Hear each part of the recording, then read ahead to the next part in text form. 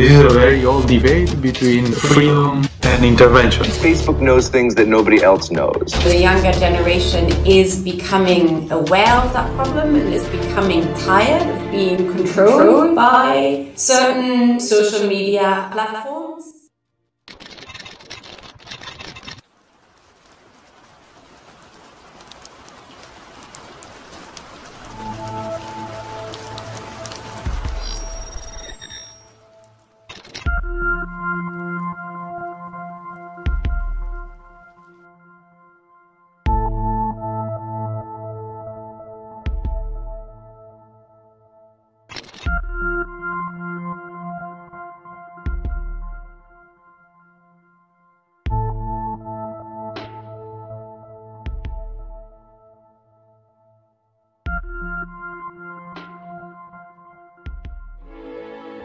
In 2016, Cambridge Analytica had harvested data of 87 million Facebook users and used it for political advertising purposes. Suddenly, a lot of people were thinking of deleting their Facebook accounts. Do you want to share your private data to a big online platform you don't know? Cambridge Analytica was shut down on the 1st of May 2018. However, the problem of giving away data wasn't solved. Still, 1.62 billion people on average log onto Facebook daily. They accept cookies in order to download or use pages on the internet, without reading the long list of endless terms of cookies. Many people are not aware of the fact they are giving away data all the time. Did you know that in the 21st century, data is the most valuable resource in the world? We want to know what this influence can have on you as an individual, but also on the whole world around you.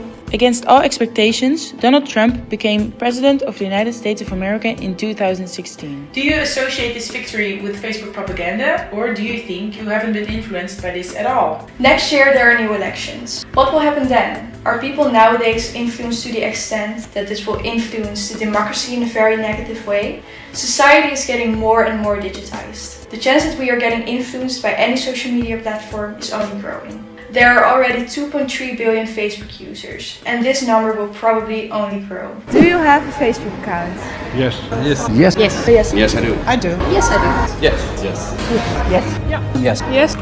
Yes, Yes. I do. Yes, my dear, of course. Yes, also. Yes, I have a Facebook account. How can we prevent that this upcoming election will completely fail because the society isn't representative anymore, because we are too influenced to give a political judgment correctly? Are there already other companies collecting our data to influence us, so this isn't even achievable anymore?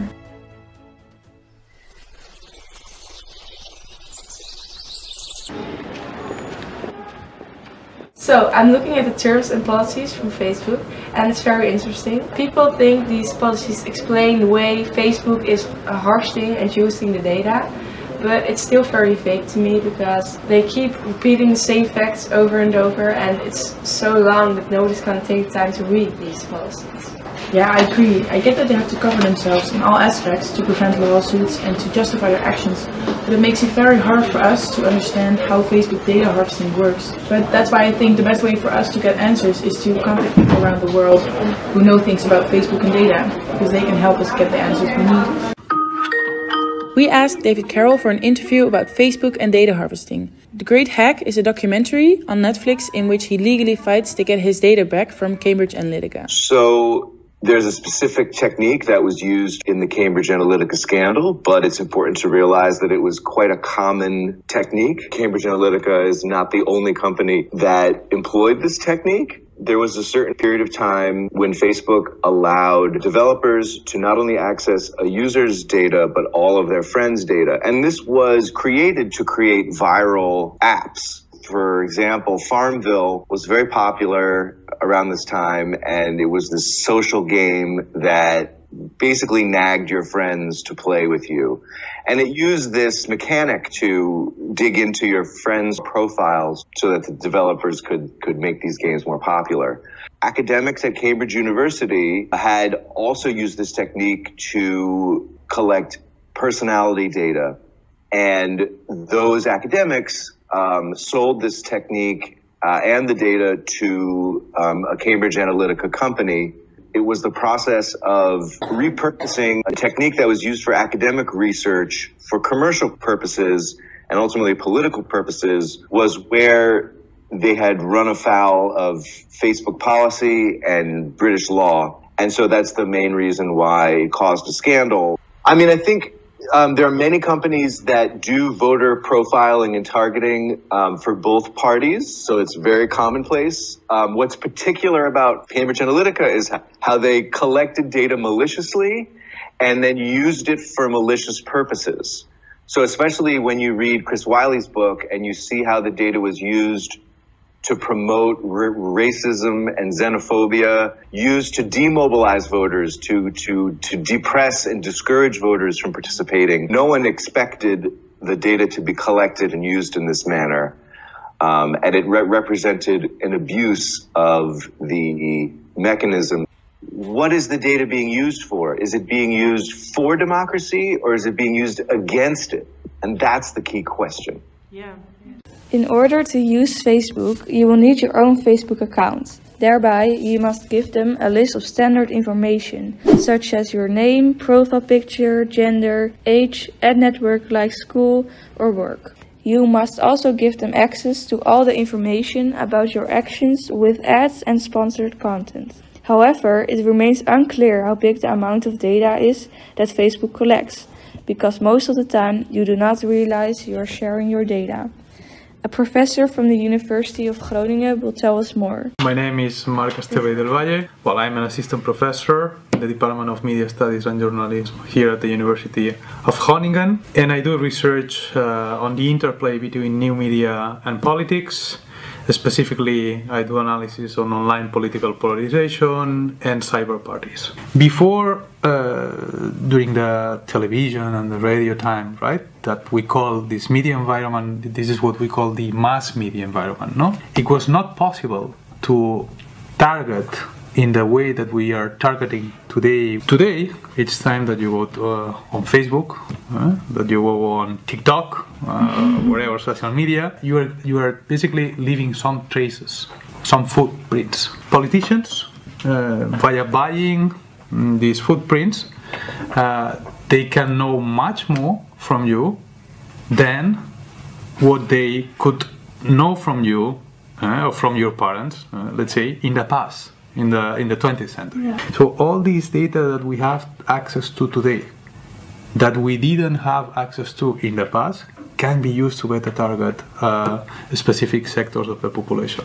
Facebook doesn't just look at your Facebook profile, your public posts and the pictures you share. For them, it's very useful to know how long you have looked at specific pages so that they know how their advertisements make sense to you. Facebook can harvest data about you when you aren't even logged in as a user. They collect data from your devices like your phone, laptop and tablet. They also collect data via advisors, app developers and publishers. If you want to download an app, there's a big chance that the app will harvest some data from you and sell it to Facebook. Facebook will also get data via the cookies you accept. Most people do not bother to read the terms first or to disable the data harvesting in your cookie settings, which is quite understandable. If Facebook collects your data, they use the data to provide, personalize and improve their products, as they say. They use the information about their users to deliver features and products. They also use the information to create personalized products for every user, and so that they only show advertisements you may be interested in. Facebook provides third-party partners of theirs with information, so that you can use Facebook for free. Facebook does not sell any information, but they do sell access to information. The European model that's best represented by the GDPR is built on the consent model, where you have to be informed of how your data might be used and you have to choose to opt into it. This is different than, for example, the American model, which you have to opt out of your data being collected and used. The problem, though, with the consent model is, can we even understand enough to give consent? Do the companies provide us with enough information so that we can make that choice in a reasonable, educated way? Probably not. We need a lot more work in regards of the right of explanation. There are some ways to help protect your data for yourself. For starters, you can go to apps and websites in your Facebook settings and turn off your ability to interact with apps, websites and games on Facebook and off Facebook. This stops third parties like websites and games on your phone to collect your data. This may also prevent you from using certain platform-based apps or websites like Farmville because they will not let you use the website or app without you giving up your data. Another thing you can do to protect your data is make all your posts and messages, etc. private. If you go to your Facebook settings, there are many options to privatize your account. Most of the times you can choose who can see your information. Only you, friends, friends of friends, everyone, or a list of people you customized yourself. If you make all of this private, then only your public profile will still be available for companies or other people who want to use your data. To understand how much data you were sharing with Facebook, it might be a good idea to download all your personal data. You can download this if you go to your Facebook settings, then go to your Facebook information. You can choose to download all your personal data there. Well, now we know how our data and what kind of data is collected by big data companies. But why does everyone keep clicking and signing up on Facebook? And why do we keep sharing data to online platforms when we know it could be used against us? With its content, Cambridge Analytica tried to influence people in their political opinion via Facebook. But in what way did they want us to be influenced? What was their goal? So my name is Misha Koster. I'm a media psychologist, so I specialize in what the effects of media are on human behavior and how you can use media to influence human behavior.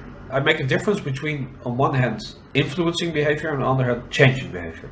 So influencing behavior is defined as influencing behavior at one point in time, getting people to do something. Changing behavior is getting people to do something for a longer period of time. And those are two kinds of ways to create a campaign. We know that there is a lot of power in repeating a message. In order to really change behavior, it takes more than just repeating a message more often. It really takes specialized campaigns with reward systems. What they actually did is they created a lot of profiles of people. Based on these profiles, they created lots and lots and lots of content that taps into exactly what I find important. So they did a really good segmentation, almost on a one-to-one level, to give me a message that they thought I would like to see. And the messages themselves, they sometimes were even fake news. Some of the things are not actually fake in the sense of that they're thought up, but they were framed differently. So, people keep checking Facebook only when this behavior can provide continuous rewards. Different message characteristics influence how long you're willing to spend your time on Facebook. There are two main subjects in message characteristics: message richness and message synchronicity. Message richness is the ability of a message to enable people to reproduce its contents. People find it harder to process textual information than photos or videos. They find spending time to understand messages boring, and this will reduce the satisfaction of using a social media platform. Message synchronicity is the extent to which users can see and give feedback to messages at the same time the message is posted. It's easier to understand messages synchronous, so with little time between feedback and posting, than asynchronous. We are not quite sure how big the effect of Cambridge Analytica has been for the American society. It's almost impossible to know how many advertisements you need to see before you will be influenced. The Cambridge Analytica campaigning was meant to get people's minds shifted, right, in a certain direction.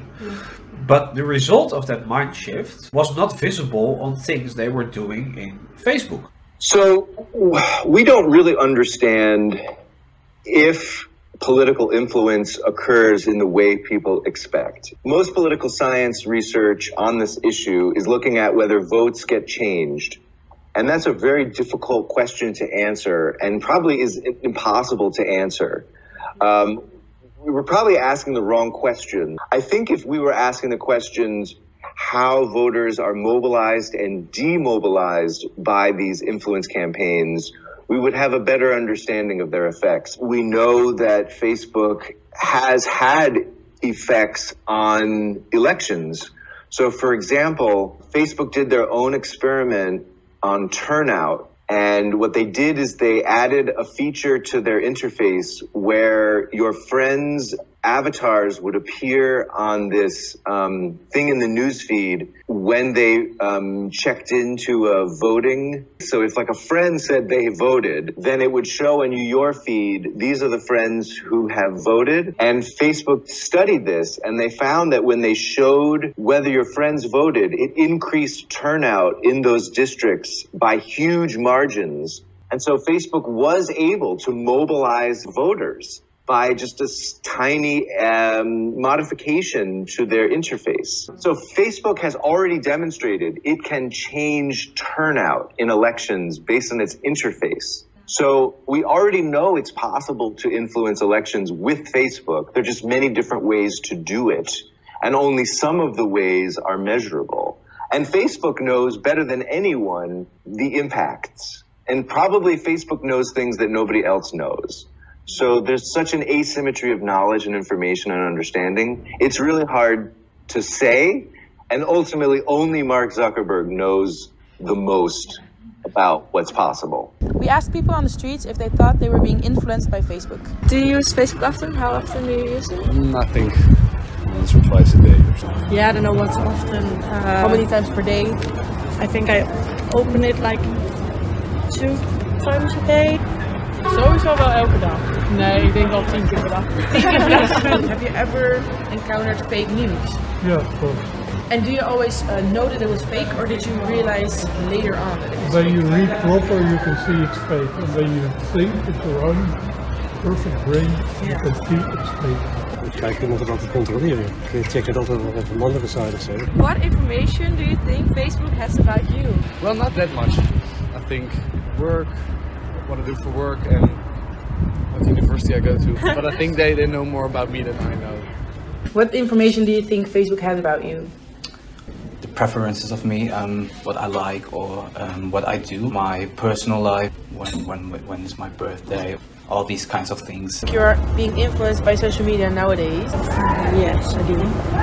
En ik denk dat je er ook wel zeker door wordt beïnvloed, ja. I think I've been influenced a little bit, but at the same time I think my personal preferences are more important to me. I think that my mother, for example, can influence me far more than someone on the internet. Denkt u dat u beïnvloed wordt door Facebook? Ik denk dat u wel wordt beïnvloed. Well, I think they do influence me. I don't know that they influence me, but they must have some influence. But I think not that much. And do you think people are getting influenced by social media accounts? Of course they are, yes, of course, yes. And do you think that's a danger from the time we're living in? You know, people have sense. It depends. It depends on if you're normal, you're not going to be influenced by weird stuff. Do you think you are being influenced by any ads or posts on Facebook? No. I see them, but I scroll on, I skip them. Denkt u dat u beïnvloed wordt door social media? Ja, ik niet hoor, maar misschien andere mensen wel, denk ik. What do you think dangers of social media are? Dangerous? Yeah, dangers. There aren't any. There are no dangers from social media. No, not really. Not for smart people, there are none. Heeft u wel eens gedacht aan de gevaren van bijvoorbeeld het verzamelen van gegevens op Facebook van jou? Nee, ik ben er niet zo mee bezig. We are wondering how many people actually see political posts on Facebook. So we went on the streets of Leiden to ask people this question. Heeft u ooit een politieke post of advertentie gezien op Facebook? Ja. Denkt u dat u daardoor beïnvloed wordt in uw politieke keuzes? Nou ja, ik heb die politieke partijen ben ik gaan volgen, dus ja, denk het wel. Have you ever seen a political post or ad on Facebook? Ja. And do you think you were influenced by it? In some ways, yes. I mean, I follow the political party that I vote for on Facebook, so I mean, I see those. Yeah, maybe if it wasn't on Facebook, I wouldn't have known about certain standpoints and certain views of certain political parties, so do think I was influenced. Have you ever seen a political post or ad on Facebook? Yeah. Have you ever seen a political post or advertisement? Yes. It's interesting to see that people think they aren't influenced at all, but later on tell us that they voted for the party they saw on Facebook. So in fact they are influenced, but it seems they don't want to admit. So is there something in our brain that keeps us from believing we are influenced by social media platforms? So first of all, we are much more inclined to believe stuff that is written down. So if somebody tells us something, it's a story. If we read something, it's a fact. We believe a lot of stuff. That's also because we don't have the cognitive capacity to question everything that's happening around us. You know, if we were to question every piece of communication that we encounter during a day, then 24 hours would not be enough. So that's why we have like two systems that help us cope with that. So the slow system is the system that we think we're using all day long. This is the system, this is our rational brain, this is the system of free will. So then there's the second system, it's the fast system. It's kind of based on these quick decisions, unconscious, very unconscious. And we take about 95% of our decisions all day long based on this fast system. Problem is that we don't want to hear that, because it means that in about 95% of the times we're acting as robots and can be easily influenced by people who know how this fast system works. For instance, psychologists. We kind of think that we will not be influenced because we're so rational and we have our own free will, but actually that's only the case in about 5% of the time. So we only have a free will 5% of the time. Does this mean we use this 5% to make rational decisions in politics, while a lot of companies are trying to influence us to vote differently? We ask another expert if she thinks we can still make our own choices. I'm Laura Bieger. I'm Professor of American Studies here at the University of Groningen. My expertise is in American literature very broadly, but also in American political culture and cultural theory. These are also within my realm of expertise. I think that people are still capable of acting politically. What I hope is that there is an increasing awareness, and I mean your documentary kind of points me in that direction, that the younger generation is becoming aware of that problem and is becoming tired of being controlled by certain, social media platforms.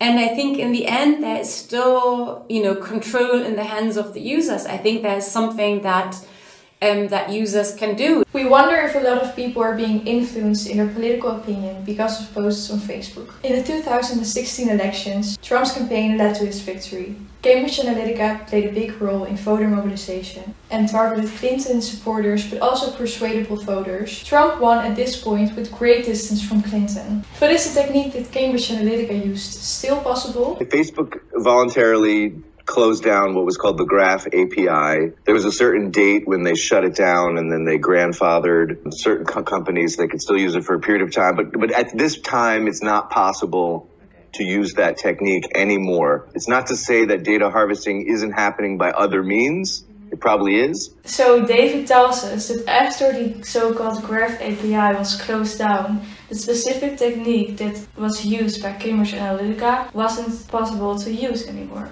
But this doesn't mean that data harvesting is not happening by other means. We need to come up with more solutions in order to gain more confidence in the protection of our data. My name is Dario Fazzi, and I am a lecturer in US history at the University of Leiden. I'm also a lecturer in US history and politics at the University of Nijmegen, and at the moment I'm also teaching at the Erasmus University in Rotterdam. Many candidates in the United States, but all over the world, rely on big data companies. But of course, one thing is to reach out to the whole public.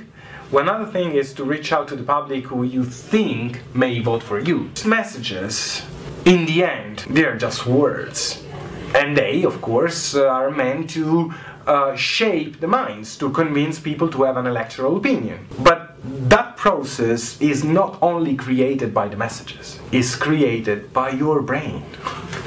So if your brain is not trained enough, educated enough to distinguish whether or not that message is a good one or a dangerous one, then the solution won't be in locking up social media. It can become a threat when this instrument, this tool that we have at our disposal, is not used correctly or is used, of course, not for the right purposes. And Cambridge Analytica is the perfect story. In the American elections, profiling is crucial. The more candidates know about their electors, the better they can structure their campaign. The electoral system in the United States is established on this rule that is called winner takes all. Trump won also because of the electoral system. Trump got less votes in absolute terms. Every state in the United States has a different weight on the Electoral College. So it's very important to know who your voters are. It should be on the government to regulate the issue and to make sure that sensitive data are not really tradable unless people want to. In the US is very different because we don't have a general horizontal privacy law like the EU has. We have these very narrow vertical laws that apply to very narrow situations and contexts. So for example, there's a privacy law for schools, but privacy is not protected outside of those narrow contexts. This has created the problems that we have where we really don't have effective privacy protections because they're so narrow to very specific situations, as opposed to the European model, which is general and just applies across the whole society. And so ultimately, the United States has recognized that it needs a general horizontal level of protection. There's talk of a national privacy law, which was not being discussed before Cambridge Analytica. So the scandal changed the conversation in the United States and illustrated why we need at least some kind of a European model. The general rule is that privacy, that data protection in Europe is much stricter than in the US. I think there is so much fear of government regulation. The Mark Zuckerberg's plea for First Amendment, protection of First Amendment, right? His plea for Facebook is freedom of speech. He exploits the fear of government power and of regulation, from which he profits very well. You can see a tradition, you can draw a direct line from Zuckerberg making these arguments to counterculture leaders, hippies, making these arguments in the 60s. But it plays on a fear against regulation that is very deep-seated in American culture. The use of data should be limited up to a point that this use doesn't prevent, let's say, ourselves to have our privacy. This is a very old debate between, freedom and intervention. We should rethink what power we are giving to these companies. Facebook now, as I was saying, has almost, doesn't have the monopoly, but the ownership of big 4 social media, right? And this is giving to this company a lot of power over the market of social media. So now the question could be, should we force Facebook to split and to sell one of these companies to other companies or not? Because, the power is so strong that this might be dangerous, right? There are other factors, yes, but Donald Trump's use of new media, and specifically Facebook, was a clear factor of reaching the presidency. Political advertisements on Facebook could influence people in a way that it can change their political opinions. It may even have the power to determine political elections. People are kind of going a little bit more towards the extremes because, for instance, the economic crisis, you need to find solutions. And then these political parties, the extreme political parties, they come with extreme solutions. Now, if you go and you decide to move towards these extremes, and you start listening only via the use of social media, I need to say, yes, in this case, it might be that social media are facilitating what we call these echo chambers, that you are only listening to those people that they think like you. There are first some other causes that are pushing you towards this political extreme. Now, at the same time, we have empirical studies that they show that people that go the more on the internet, the people that participate the more on social media, are those that they use these communication channels to interact with people that they think different than them. So we cannot blame the medium, we cannot blame the communication channel. At the end is what we do about this medium, right? About this communication channel. A few days before the US elections of 2016, the Huffington Post's data team had Clinton's election probability at 98.3%. So the result was a surprise to a lot of people. Because the outcome of the elections was different than lots of people had thought, we wonder if experts think that the US can still be called democratic. Democracy needs to be protected. Democracy is not a stone that we have in there and it will never change and it will protect us forever.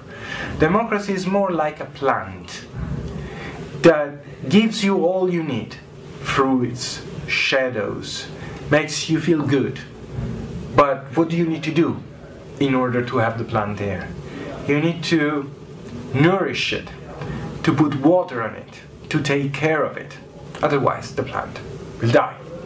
And how do you do that? In many ways. You participate, you are an active citizen, but most importantly, this I think is the real core of a democracy. You need to understand what is your role. You need to really understand that democracy doesn't work without you. Democracy depends on citizens, on aware citizens. You need to understand that you are not just a human being who incidentally happens to have the right to vote. Democracy is all about active citizenship. You need to take care of this role, to know what it means. And in order to know, you need to be educated. Again, democracy cannot work without education. In that case, the United States is at risk, as well as many other democracies in the world. We stopped nourishing them. We stopped giving water to democracy. And we need to do that. Otherwise, social media will do. And that's not good water. But don't you think it's a bit scary? What if the whole democracy would eventually fade away? Do I think the US can be called a democratic country? Yes, it is a democracy. This is all about the functioning of a democracy. It's not about the core of the democracy. I don't think the core of American democracies is under threat or is in danger.